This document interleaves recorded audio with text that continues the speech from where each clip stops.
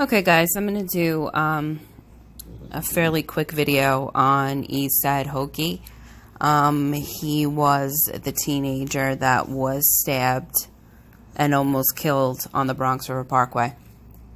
A lot of people have been complaining that there's not enough information about him, and there really isn't. When I did my research, there really wasn't much being said. But this occurred July 18th, and they're saying that some of the people who attacked him were also people that attacked Junior. So let's get into just some facts about him. It says here, an off-duty EMT saves teenager after witnessing brutal stabbing. Rowan Thomas said she abandoned her car and rushed to help the 14-year-old who was surrounded by teens and weapons.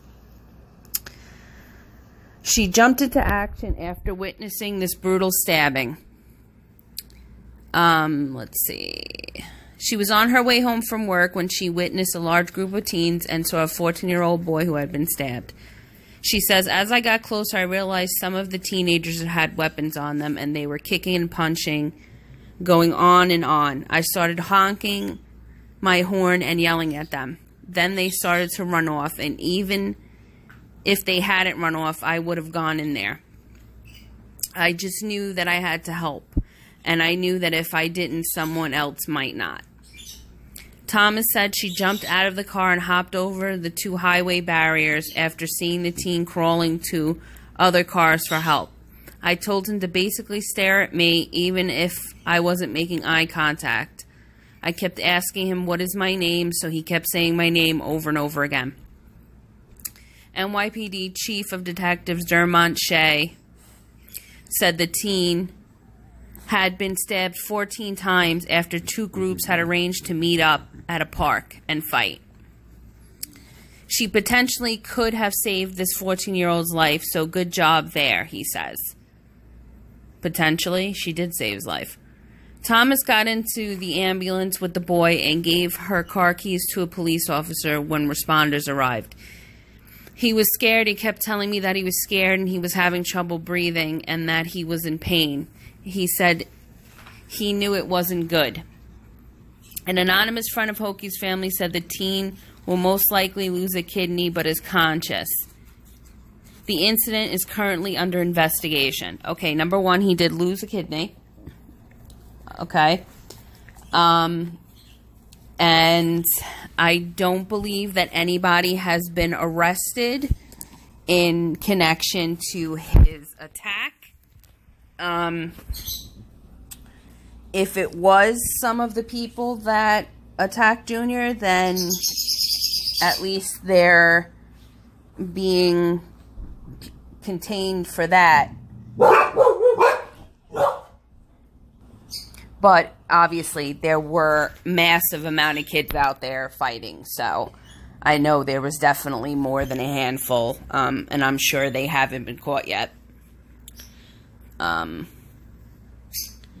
So I just wanted to say that he is doing better. He's out of the hospital, and now he's just trying to live his life, I guess, as best as he could with the PSD of what happened to him, and having to relive that over and over again. I'm going to keep checking back to see if there's any updates on him or if any of the people were arrested in his case.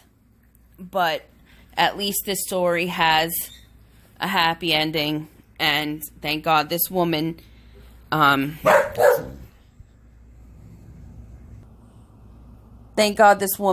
sprang into action and wasn't afraid to help him, because he definitely would have died. Everybody else was just kind of like standing there recording what was happening to him, but not getting out of their cars.